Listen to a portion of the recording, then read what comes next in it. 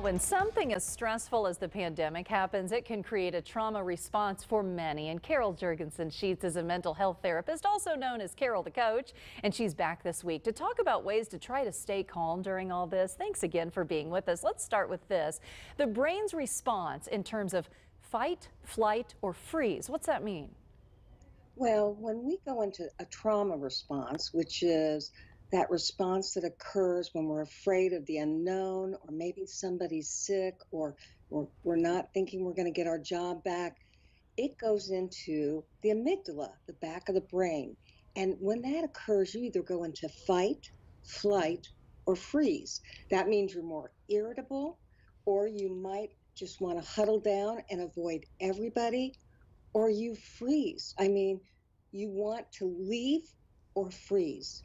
Do you think some people maybe didn't know how they would react in a stressful situation until this happened and are surprised at how they are?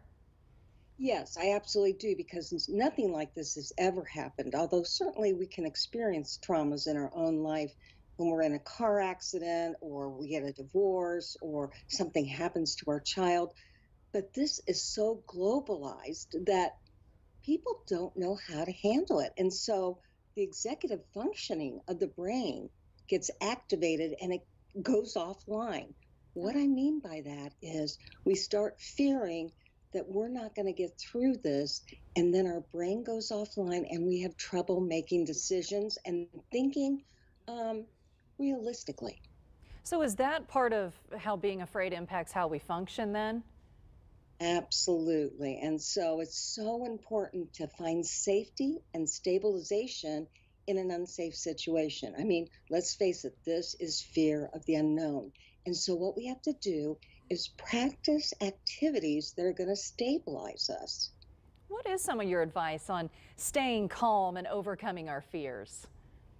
Well, one of the best things you can do is if you have a friend, a husband, a wife, if you can get good, solid hugs where they actually hold you tight and then press the back of your spine. That's the vagal nerve that works with every organ in your body. And when that gets soothed, you feel better. That's something that's super simple.